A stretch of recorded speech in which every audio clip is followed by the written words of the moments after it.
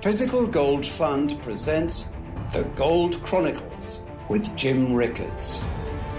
Insights and analysis about economics, geopolitics, global finance, and gold.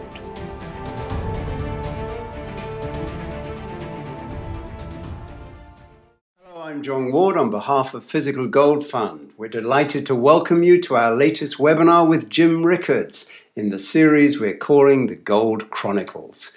Jim Rickards is a New York Times bestselling author and the chief global strategist for West Shore Funds.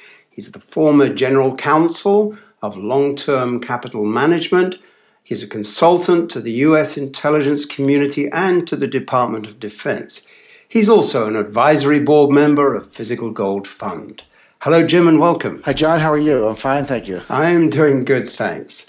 And we also have with us Alex Stanzik of Physical Gold Fund. Hello, Alex. Hello, John. Great to be here. Alex will be looking out for questions that come from you, our listeners. So let me just say that your questions for Jim Rickards today are more than welcome. You can post them at any point during the interview. You'll see a box on your screen for typing in your question. And as time allows, we'll do our best to respond to you. Jim, I'd like to begin with a very interesting question that Alex himself raised in a recent conversation. He was commenting on what has been called the war on cash.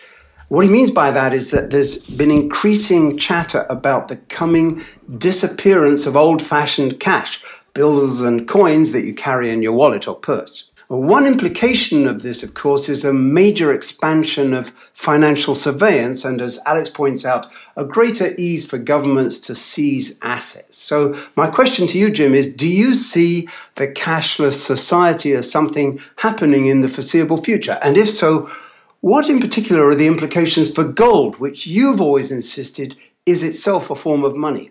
John, that's a great question. It's got a lot of parts. Let me kind of go through those one at a time. First of all, what's sometimes called the war on cash or the drive to a cashless society, not only do I see it coming, it's sort of here. It's kind of, like a lot of things that involve the loss of liberty, I think it's snuck up on a lot of people, and it's already here, and people don't quite realize it because they have a few bucks in their wallet. You pull out your wallet or your purse and you look in, you might have whatever, 50, 100, a couple $100. What in Philadelphia we used to call walking around money, and that's fine. And maybe you put $100 in a birthday card every now and then. So cash is still out there. But if you think about it, what you do day in, day out, if you have a paycheck, it's probably direct deposit from your employer. Most of the money you spend is probably either a credit card or a debit card. Maybe you do some wire transfers, certainly moving money back and forth between money market accounts and brokerage accounts and your bank accounts. That's all digital. So probably 99% of what you do is already digital. And you think that sort of cash is available, but it really isn't. I mean, we're even at the point where, maybe $4 at the Starbucks counter, you're buying a latte or something, you probably just swipe your debit card, not really even reach in your pocket and pull out a $5 bill. So the cashless society, the digital society is already here. And then people say, well, so what? It just seems really convenient. And I do all these things. I have debit cards, and I'm no different than anyone else when it comes to that. But it does have some implications. First of all, it does set up the world for negative interest rates. Negative interest rates are, people say, what are those? Well, basically you put $100,000 in the bank, and at a 1% negative interest rate, you come back a year later and you've got $99,000. As instead of giving you $1,000 or $2,000 or $5,000 of interest, which is the way it used to work, they'll actually take away part of your money as a negative interest rate. This is designed to get people to spend it, because, well, if you spend it, they're not going to take it away, but if you leave it in the bank, they will. So it's kind of a way to force people into spending money to get the economy moving. That's not really working. The economy has more serious structural defects, but that's sort of the idea behind it. The other idea behind it is to get to negative real interest rates. That's a little more complicated, but a real rate is basically the rate that you get minus inflation. So a typical way of thinking about it, let's say you get a 5% interest rate and inflation is 3%. So you do 5 minus 3, and your real gain is 2% because you have to adjust for inflation. Well, what do you do when inflation is deflation? In other words, you're subtracting a negative. This kind of goes back to a 6th or 7th grade math problem where when you subtract a negative, you add the absolute values. So now, if you have a 1% interest rate, positive 1%, but inflation is actually deflation, so let's say -2. So now what's the real interest rate? Well, it's 1 minus -2, which is plus 2, which is 3. So it was 3% real interest rate is very high if you're trying to get people to borrow money and invest. So if you want to get the economy going, you have to have negative real rates. But how do you get to a negative real rate in a world of deflation? Well, you have to have a negative interest rate. So a simple example would be if deflation is -1, but the interest rate on your bank account is, -3. Well, -3 minus -1 is -2, so that's a negative real rate. So that's designed to get people to spend money. So it's a little bit through the looking glass world, but that's the world we're living in. So they're setting people up for negative interest rates, either to take your money or to induce you to spend it. To do that, they have to get rid of cash, because going back to my $100,000 example, the person with the $100,000 in the bank leaves it there and comes back a year later and has 99 because of the negative 1% interest rate. But if you took the money out and had the $100,000 in cash, so you got a stack of $1,100 bills and you put it in a safe place, you come back a year later, you still have 100,000. Your neighbor has 99, but you have 100 because you didn't leave it in the bank. So cash is a very easy way to defeat negative interest rates. So to encourage or to force people into negative interest rates, you have to get rid of cash. Now, there are other aspects to it. Obviously, there's a war on drugs. Drug dealers like to use cash. There's a war on terror. Terrorists like to use cash. So the government authorities are always going to say, well, we're not really against everyday citizens. We're just trying to get those bad drug dealers and those bad terrorists and tax evaders and others. And that's why we don't allow people to have cash. But there are tons and tons of good, legitimate reasons to have cash. You might have a cash business. You might want to, as I say, have some cash for emergencies. If you live where I do, we're very vulnerable to hurricanes here on the East Coast or storms, and the power goes out. When the power goes out, the ATMs don't work. So it's good to have a little bit of cash around for occasions like that. But basically, the war on cash is designed to set us up for negative interest rates, set us up for confiscation, encourage people to spend their money. But to do that, you need to herd everybody into one of these big banks in the form of digital wealth and get rid of physical cash. Now, by the way, this is very reminiscent of what happened to gold in the early part of the 20th century, from around 1910 to 1914. If you were anywhere in the United States in, say, the 1890s and you had to pay for something, you might very well reach in your pocket and pull out a gold dollar or a silver dollar. Maybe it was a gold $5 coin or whatever, but people carried around solid silver, solid gold coins. I remember when I was a kid, a quarter or dime was still solid silver. It was only in the 1960s that they debased it by adding copper and zinc and a couple other alloys. But how did they get people to give up their gold coins? Well, what they did, they took the gold and this was the origin of the 400-ounce bar. I'm sure people who follow the Physical Gold Fund have probably seen a picture of me from the trip to Switzerland where I'm holding a 400-ounce bar. And they're not light, by the way. They weigh a good 30 pounds. So it's like lifting a heavy free weight. But what they did is they said, okay, you can have gold. This was not 1933 after Franklin Delano Roosevelt made gold illegal.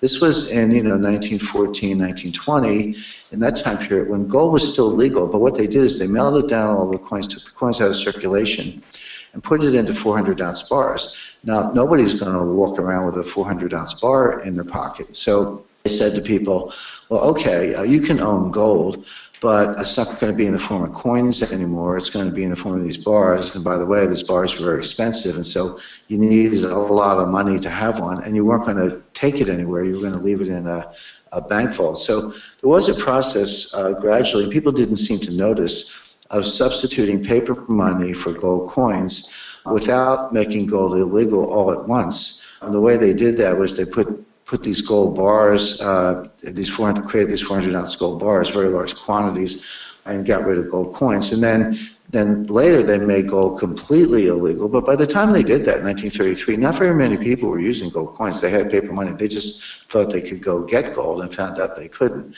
So this whole war on cash reminds me of the war on gold coins from early in the 20th century. But it's the same process. It's forcing people into the banks, herding people into a small number of institutions, making it less and less convenient to have the old form of money and more convenient to have the new form of money. But the new form of money implies tighter forms of government control. And people don't really notice until it's too late. So one of the reasons, we've kind of come full circle, because I talked about the war on gold in the first half of the 20th century. Now in the 21st century, we're seeing a war on cash. But the part of the solution is to go back to gold, because, of course, gold is now legal. It was illegal and inconvenient earlier in the 20th century, but now it is a legal form of ownership. You can buy large bars if you want. You can buy 1 kilo bars, which are a lot more convenient than 400-ounce bars. But you can also buy gold coins. You know, the U.S. Mint will sell an American Gold Eagle or American Buffalo. It's a 1-ounce solid gold coin.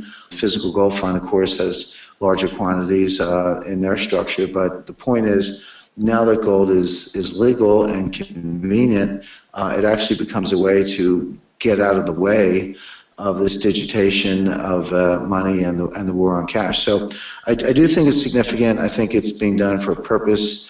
The purpose is to impose negative interest rates and to give people nowhere to go, basically, and they can also lock down the system, not only impose negative interest rates, but actually do a Cyprus-type situation where they can reprogram the ATMs and say you can only have, say, $300 a day for gas and groceries, and the authorities would say, well, why do you need more than $300 a day for gas and groceries? We have a temporary emergency.